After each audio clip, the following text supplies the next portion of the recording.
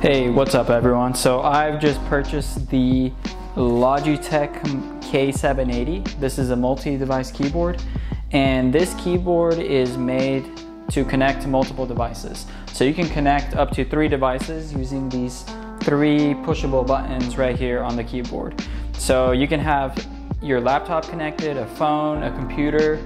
So let's unbox this and see what it's like inside and what the unboxing process feels like. So right off the bat, you see the keyboard is a full-size keyboard. So it comes with your standard keyboard, and it also comes with a number pad on the side here. Let's unwrap it. Right off the bat, this thing feels pretty heavy duty. First impressions, it's pretty hefty. It feels like a pretty high quality keyboard overall. Here's the clicking noises. This definitely won't bother people around your environment if that's something you have a concern with. So this is a multi-operating system keyboard, which means it has this command key, which is made for Mac, and it's also used as Windows. And if we go to the back of the keyboard here, you can see there are some rubber pads here that hold the keyboard to the desk, and they are on every corner here, 1, 2, 3, 4, and there's also a mini one right here. The keyboard will not be sliding around by any means while you're using this, so I'm giving it a little push here. It's really not going anywhere. This engravement, it's made to put, devices on there. So here's a pixel, and that's how it stands on here. This is 12 inches long, about a foot. So you can put a phone on there and a tablet if that's a setup that you wish to go with.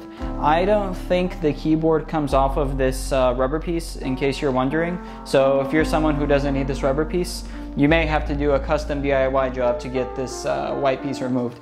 The batteries, I'm reading on the box, they last up to 24 months, which is 2 years, which is really amazing and makes this keyboard a hassle-free experience. So the way you open the battery compartment back here is you push it down, and you have to push it down pretty hard.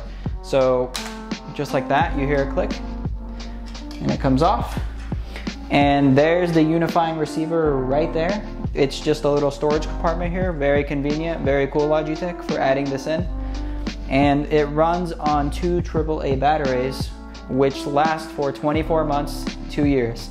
Hassle-free, that's awesome. Okay, so to connect this keyboard to a device, there's a few ways to do it, and the instructions are on the box here.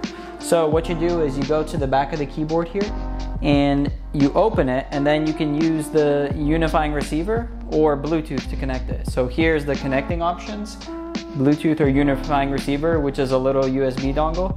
And the way you connect the device is you hold the button for 3 seconds in pairing mode, and then it takes you through the pairing process. So let's jump in and do that together.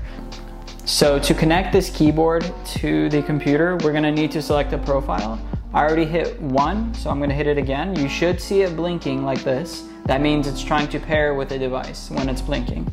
So once it's pairing, you open your Bluetooth settings up on your device. In this case, I'm gonna be doing it on a MacBook Pro laptop. And if I click the connect button here, it's asking me to type in a code on the keyboard I'm trying to connect and then push enter. So let's do that. So it's asking me to click 6, 3, 2, 3, 6, 2, followed by enter. So I push that and then click connect. Let's see if it connects. Let's try to type on the keyboard. Looks like it's working right here. So if I type in AAA or SSS over here, looks like it's going. Awesome, it's connected. And it looks like it also works on here as well. So T, T, T, T, T, T. You can see it's typing the T's. All right, so this has been my guide on how to connect this keyboard to a device. And if you want to connect a second device to this keyboard, all you do is repeat the process, but hit which device you want to use. This keyboard does run around for $60 on Amazon. So if this video was helpful to you and you're looking to buy this keyboard, I would really appreciate it if you guys went in the description and bought the keyboard through my link. That would help me continue to make more YouTube videos for this channel. Awesome. Thank you for watching this video, everyone. If you like this video, don't forget to leave a thumbs up. And if you want to see more tech videos in the future, don't forget to click that subscribe button. All right, everyone, I'll catch you in the next one. Thank you for watching. Peace.